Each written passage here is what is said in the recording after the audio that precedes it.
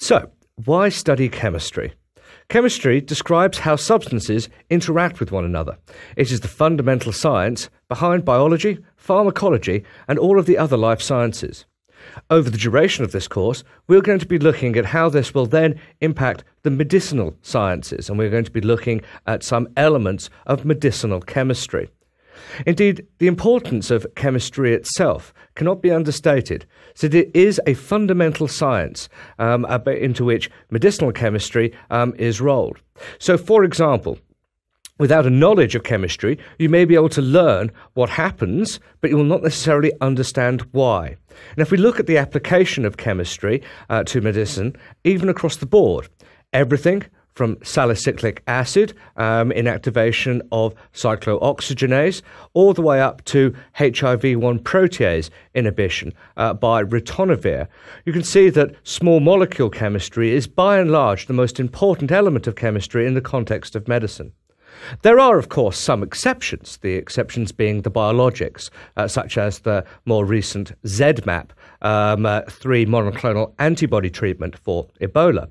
But equally, more reported within the last couple of years was the Niemann-Pick 1 inhibitor, which is actually a small molecule derivative. So chemistry itself is very important in the context of medicine. In these lectures, which forms part of the course as a whole, we will see how an atom is made up, how they come together, and how they interact with each other. As time has gone by, within the last 100 to 150 years, the scientific knowledge of mankind has increased, and matter has been found to be made up of smaller fundamental particles. In particular, if we look at subatomic particles, which you may be familiar with, such as protons, neutrons, and electrons, they themselves are actually made up of even smaller particles falling into the quark and lepton class. But as we will see, when we are discussing chemistry, we are principally looking at the movements and the interactions of electrons. Anything which indeed goes beneath that in terms of size, typically speaking, we leave in the realms of physics. Chemistry is about the movement of electrons. Nuclear physics is about how nuclear particles interact with each other.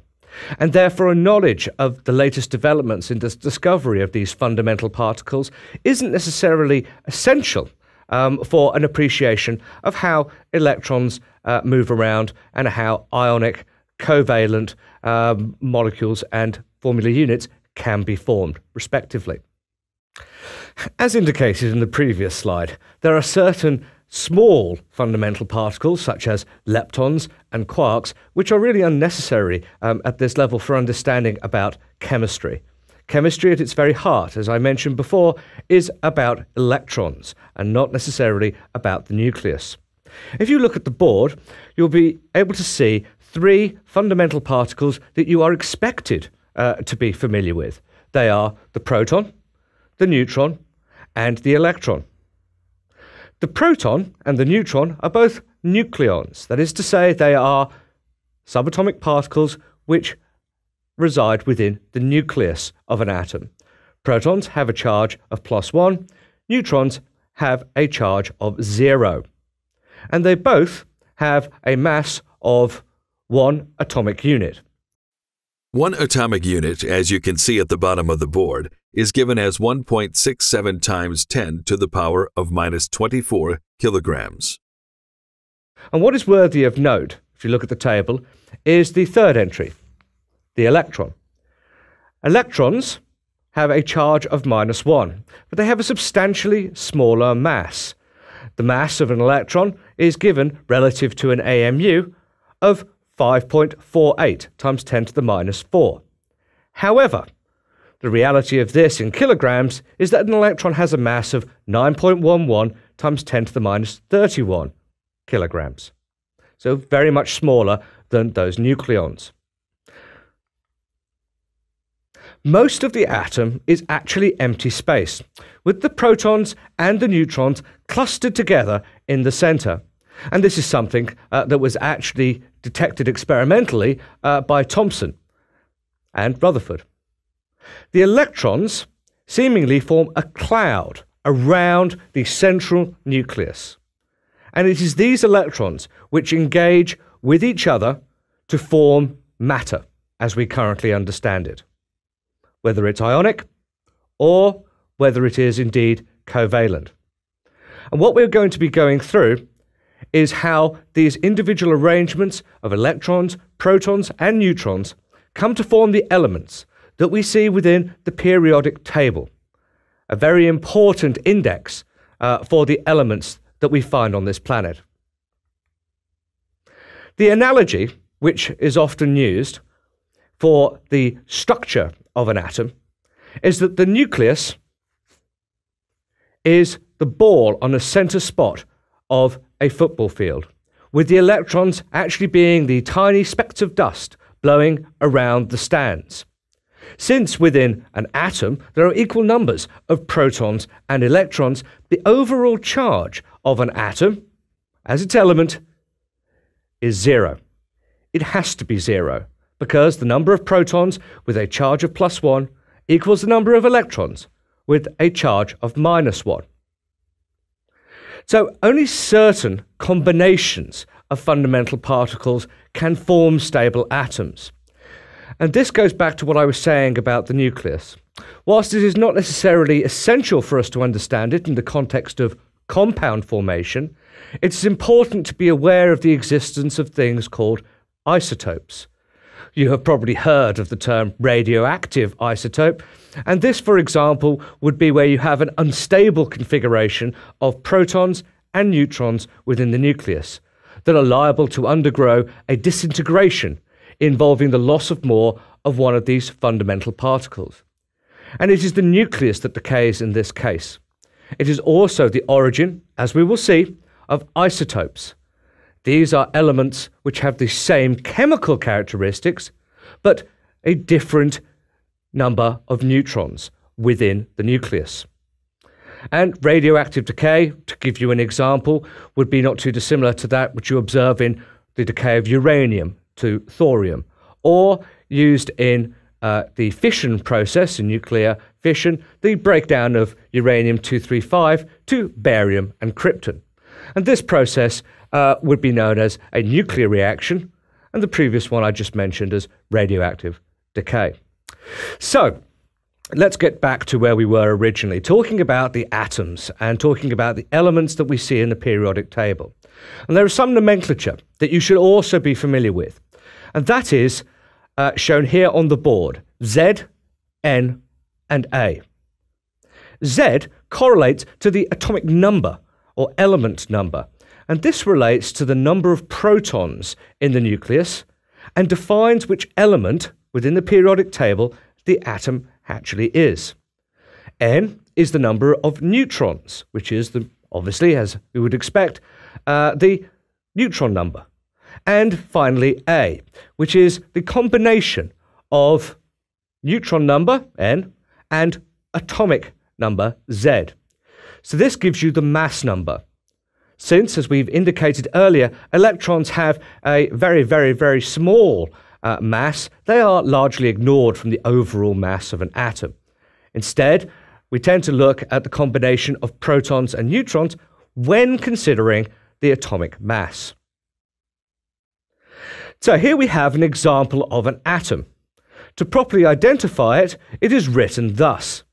Note, we have the chemical symbol for this particular element, Cl. This correlates to chlorine. As you will see, if you interrogate the periodic table, you will often see elements which ostensibly don't make any sense in English or indeed in any other European language, because they are actually derived from the Latin or the Greek. So, for example, Cl, chlorine, chloros, comes from the Greek meaning green. And as we will see a little later on, there are a number of other elements which also don't make sense in the context of their English name or their standard IUPAC names. So anyway, as I was saying, if you look here, we have an example of the element chlorine. Note, the larger number at the top is A. This is the atomic mass number. The lower number is Z, which is the atomic number. And whenever you're looking at this, if you're getting confused as to what is an atomic number and what is an atomic mass number, the atomic mass number is always larger than the atomic number. So if you can't remember whether it's top or bottom, don't worry. Just find the largest number, that is the mass, which correlates to the number of protons and also the number of neutrons. Z is the atomic number, which correlates to the number of protons, as we indicated, but also, just as important, in elemental form, must therefore correlate to the number of electrons in the shells of that atom, in order for it to have a charge of 0. Now, I've shown chlorine here for good reason, because it is one of those elements which exists as two stable isotopes within the periodic table. This is isotopes where you have the same chemical activity, because you have the same number of protons and therefore electrons in an atom, but a different number of neutrons. And as you can see here, we have, or I'm showing you here, 3 different isotopes, of which one is actually unstable. They are 35Cl and 37Cl and 36Cl, which is the unstable radioisotope with a half-life of 308,000 years and is negligible in concentration within the environment. The ones which are stable are 35 and 37. As you will see sometimes with periodic tables, the Z is often omitted because the chemical symbol of a particular element automatically defined in the periodic table further defines the number of protons and electrons it must possess. If we look at chlorine 35 as a stable isotope, it is found in 75% of all chlorine in the environment. 37Cl, on the other hand, is found in 25% of chlorine in the environment. And so therefore, when we are calculating the relative overall atomic mass, we need to take into consideration the natural occurrence of both of those isotopes. And we'll come on to an equation that deals with this a little later on. Now, you've probably all heard, or I hope you've all heard, of the periodic table. And it lists all of the elements, both natural and also man-made, in increasing order of atomic number, Z, moving from left to right. Here we have the first 2 groups in the periodic table. I'm showing you here an extract from the first 2 groups, where we have hydrogen, H, lithium, Li, sodium, Na. Remember what I said, sodium actually relates to the Latin natrium, okay? Hence the reason why it should be potentially SO in English, but the reality is it comes back to its Latin roots. Beryllium, which is the 4th, and magnesium, which is in the 3rd period. Now, as you can see in the periodic table, you can observe we've got a number of different numbers above and beneath the chemical symbols. If we look at the number above, it is the smallest number, and therefore it is the Z number, or atomic number. This correlates to the number of protons and the number of electrons that that element possesses in its atomic form. And as you'll see, you'll understand why I say atomic form, because a lot of elements in nature don't exist as atoms. They actually exist either as ions or they exist as molecules. But for the purposes of explaining basic atomic structure, we consider them in isolation, whether they exist like this in nature or not. As you can see on the board, I've introduced another letter there, A, which correlates to the atomic mass. Okay? Now, notice the atomic mass here is larger than the atomic number, and it correlates to the number of protons and the number of neutrons, as I've said earlier. Also, take note of the fact that the numbers are not whole. And this is because in the periodic table, you have to take into consideration the different types of isotopes, which have different masses overall, when calculating the relative atomic mass. And I'll show you how to do that in a second. Right, so here we have an example of how you would calculate the relative atomic mass of chlorine. And here, as you can see, they are proportional to their abundance. Now, recall what I said.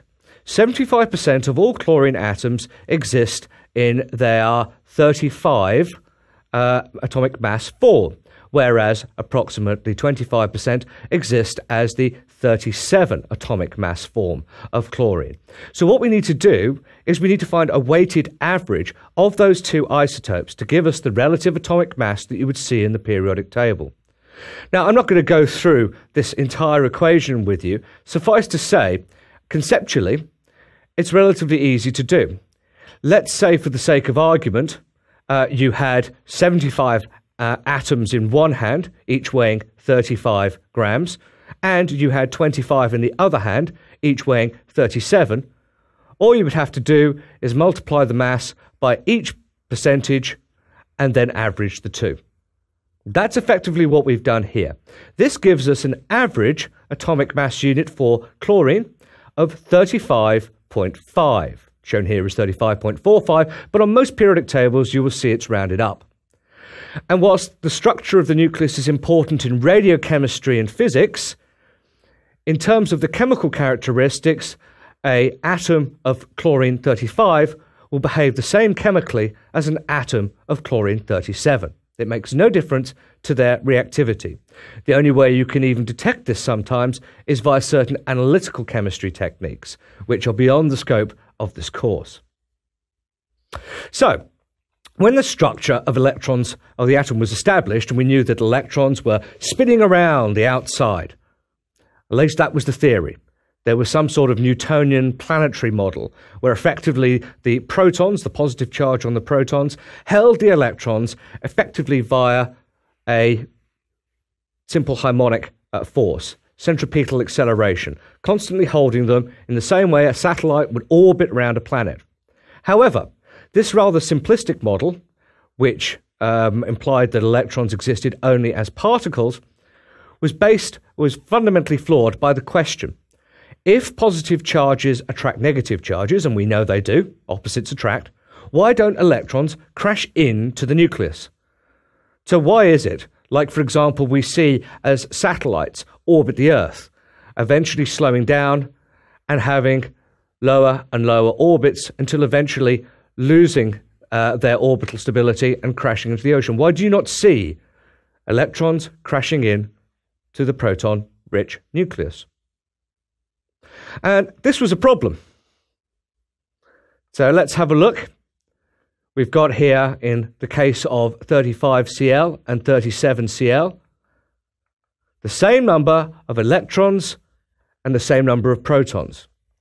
We've got here, though, in the case of each of our isotopes, a different number of neutrons: 18, 19, and 20. So, as I talked about in the previous slide, if we have a positively charged nucleus, why isn't the negative charge of the electron result in the electron itself moving towards the nucleus itself? What stops the electrons from crashing into the nucleus? And this is the basis of quantum mechanics, the understanding that energy exists in small, discrete packets.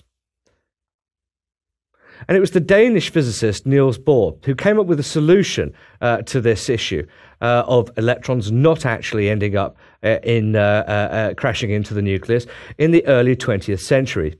And he put forward a couple of ideals. The amount of energy which an electron has determines how far away it is from the nucleus. So in other words, the more energy it has, the further away it is from the grasp of the positive charge. He also suggested that electrons could only be at certain specific distances from the nucleus. And whereas my analogy earlier of a satellite orbiting around a planet means that it could technically exist at a number of different altitudes away from the Earth, in this particular case, we're saying that quantized energy means that they can only exist, electrons can only exist at certain discrete distances away from the nucleus of an atom. So, to use an analogy here of electrons and quantization of energy, we'll take the example of a staircase, which is shown on the board. A person, shown on the board, moves from one step to the other, but they can only be on one step at a time, and the higher up the staircase they are, the greater the amount of potential energy they have with respect to the ground. This, if you'll recall, is the very basic level of understanding for potential energy is equal to mass times gravity times height. Also, you can only move one step at a time. It is not possible to move more than one step at a time. And that is, as shown here, means that your movement from 4 to 2 is forbidden, but your movement from 3 to 2 is allowed. So the movement of a person up a single step or down a single step is permitted, but more than that is not. So these energy levels, as postulated by Niels Bohr, are called shells. And electrons, rather than existing just as a random cloud at a specific distance, exist at a number of different distances from the central nucleus. The highest energies are actually further away. The principal quantum number is given as the actual lowest possible quantum value for that shell, and is regarded as the principal quantum number. So if we look at the shell which is nearest to the nucleus, we see it has the quantum number 1. If we move one shell away, it has the quantum number 2, then 3, and then 4. As the shells become larger, i.e. as they move further and further away from the nucleus, we can see that they hold more and more electrons. And we'll be going through the makeup of these shells in the next lecture, when we start looking at orbitals.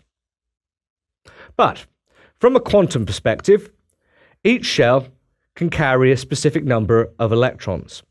Shell 1, which is that which is nearest the nucleus, can carry only 2 electrons. Shell 2 can carry 8, shell 3 can carry 18, and shell 4 can carry 32.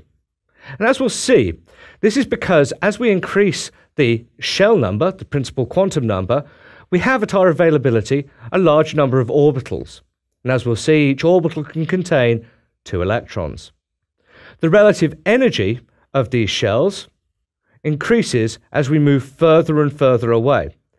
But as I indicated in the previous slide, this means that the relative energy required to remove an electron from a shell actually decreases.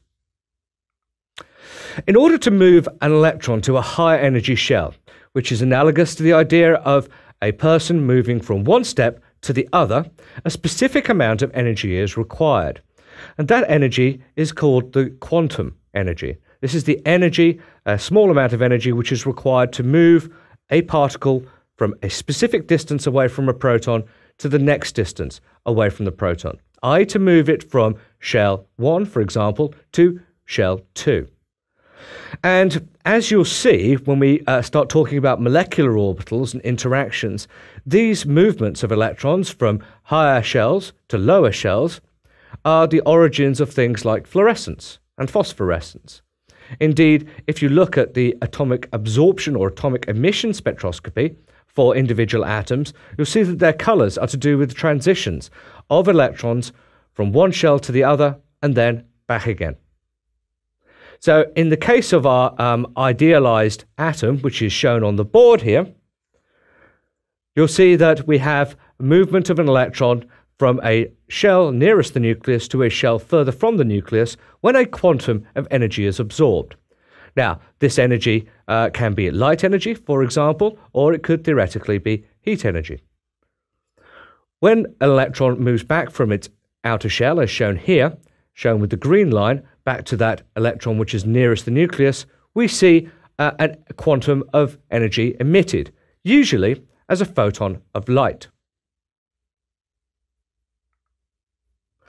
So, the findings of Bohr have given rise to a very complex science, which we will touch upon briefly, of quantum mechanics. And these were based on a lot of the work done by Schrödinger and also by Heisenberg. And the ideas of quantum mechanics are thus: that energy only comes in fixed quanta. In other words, you can't have an infinitesimal amount of energy. You can only have energy which exists as certain fixed packets of energy. The other part of it, and this relates specifically to electrons, is that everything can be thought of as either a particle or a wave. And the wave-like properties of a large object, for example, people and items in the world around us, are very, very small. However, the wave-like property of things which are really, really small, like electrons, is actually quite pronounced. And this was where the original planetary model of electrons orbiting around a nucleus was flawed, because it implied only that an electron had a particle-like property, rather than a wave-like property. So this relates, as I said before, to the uncertainty principle and wave equations for electrons and other particles. And what these mean is that when you're looking at an electron, you can't talk about an electron as being in a discrete part of a shell. All you can do is determine where is the greatest probability of being able to find it. And this may seem irrelevant to the context of, let's say, covalent and ionic bonding going forward, but it's very important because it relates to the existence, shape, and energy of orbitals, as we will see a little later on. And so when we're looking at the application of these principles and the application of quantum mechanics and their associated equations to an atom structure, we tend to consider electrons as waves, and therefore we're looking at the probability or probability density of finding an electron at a specific distance from a nucleus in a specific shape. As I mentioned, the shells themselves can be divided into orbitals, each of which contains 2 electrons. Orbitals are characterized by a shape that's produced when the region surrounding the nucleus is plotted, in which it's typically regarded that a 95% chance exists of finding the electrons.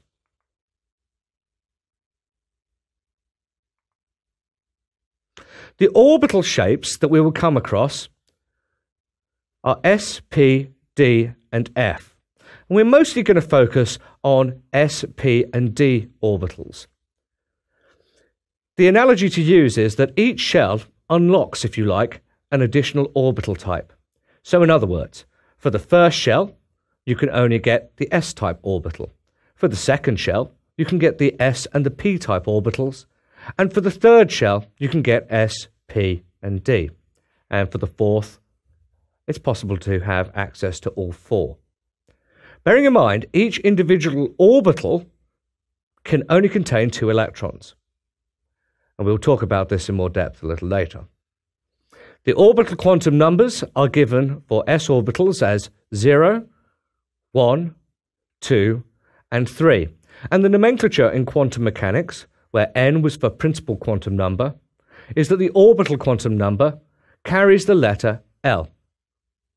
So, as we will see, it's possible to actually assign the specific designation of an electron just using quantum numbers.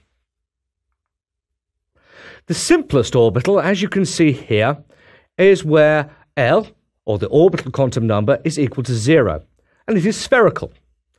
Here you can see 3 particular types or shells of orbital, the 1s, the 2s, and the 3s. Each of these is spherical, but as you can see, each of these is of a different size. As, of course, we move further away from the nucleus, of course, the electrons themselves, or the probability of finding them, is also more distant from the nucleus. Also bear in mind it's spherical, and so the X, Y, and Z axes there demonstrate the 3-dimensionality of this species and the fact that there is a 95% probability of finding electrons within this region. Note, of course, that if you go back to the basic quantum mechanics, the theoretical chance of finding an electron in the nucleus is, of course, 0. So, going from left to right, 1s is a s orbital, which is a spherical orbital, which actually stands for sharp rather than spherical, which is rather counterintuitive. The 2s is an s orbital in shell 2, and the 3s is an s orbital in shell 3. And each of these, the 1s, the 2s, and the 3s, can formally contain 2 electrons. P orbitals, these are principal orbitals. And this is where you have an orbital quantum number of 1, or L equals 1, are more complex. And remember what I said, as you move up the shells, it's possible to accommodate more and more electrons. The only way to do this, of course, is to have more and more different types of orbital. And here we can see 3 of these, the 2py, the 2px, and the 2pz. Note the number prior to the py, px, and pz correlates to the principal quantum number, which in this case is the lowest one for p orbitals of 2. It is, of course, possible to get 3p and 4p orbitals, but of course not possible to get 1p. You haven't unlocked them at that point. Note the similarities between these guys. They are dumbbell-shaped, is often the shape that's considered, and their orientation is along the 3 component axes. That is the y-axis, the x-axis, and the z-axis, as shown in this particular slide. Crucially, if we look in the center, where the node is formed, where we have the tiny spot in the center, is where the nucleus is. And there we have an electron density of 0. Now, the question you may be asking is, well, why are they shaded differently? And this is what I'm going to come to in a moment. A p orbital has 2 regions where electrons may be found on either side. Note what I've done is we've got a plane through the node of the p orbital, as shown here. And along that plane, there exists no electron density, as it contains the nucleus. But, again, what is the significance of the negative and the positive charges? And this is to do with the phase of electrons. Now, remember what I said. We tried to discount the idea of treating electrons as particles because it created a lot of theoretical problems for us. In fact, we understand that electrons exist in shells and can only go up or down those shells by absorbing or giving off quanta of energy. Equally, we talked about electrons existing in waves, and that's why we can only talk about the probability of finding them in particular parts of an atom. And this is the same analogy, because in this case we're talking about wave coherence. We're talking about whether or not an electron exists as the peak here of the trough that we're showing here, this sine wave, or as the trough. Right, so as I mentioned, it's possible to treat electrons as waves as well as particles. And in the context of the p orbital, this is very important. So if we look at this waveform here, we can see that it is analogous to the dumbbell shape of our p orbital, where if we see in the center node, the chances of finding an electron are 0. But the chances of finding an electron either side are reasonably high. So if we think of an electron as a wave with positive and negative regions, we can think about the ideas of coherence, i.e. constructive or destructive interference. So as there are 3 p orbitals, there needs to be a way of telling them apart, because if you look here, you can see that they are degenerate. And by that, what I'm talking about here is the idea that you could superimpose one on the other by a simple rotation around 90 degrees. And so a way of defining an electron in a given p orbital is via the magnetic quantum number, or ML. Okay, not to be confused with MS. That is a different one, which we will come on to a little later. So this helps us to define the direction of an orbital as well as its type. So here we can see we've got the orbital running along the y-axis, then across the x-axis, and then finally along the z-axis. So, d orbitals. These have a more complex set of shapes, and they have the orbital quantum number of 2. The d in d orbital stands for diffuse, and they have 2 nodal planes and come in sets of 5. The ML, or magnetic orbital number, can be -2, -1, 0, 1, or 2. And don't just take it and accept it as read. There is actually an equation which we'll come on to in the next lecture, which explains how you can determine this yourselves. The lowest energy shell containing d orbitals is n equals 3. Prior to that, they haven't been unlocked.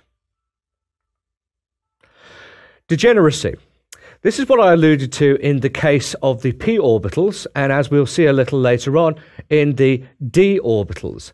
These are orbitals with the same energy. When they have the same energy and they have the same orientation, they're regarded as degenerate. In other words, they're superimposable onto each other.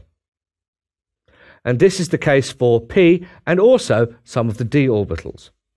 And degeneracy is based on the idea that whilst they have the same energy and the electrons, or the probability of finding them, is the same distance from the nucleus, they point in different directions. By rotating them 90 degrees in the three axes, however, they would all be identical. They're all superimposable, and therefore they're termed degenerate.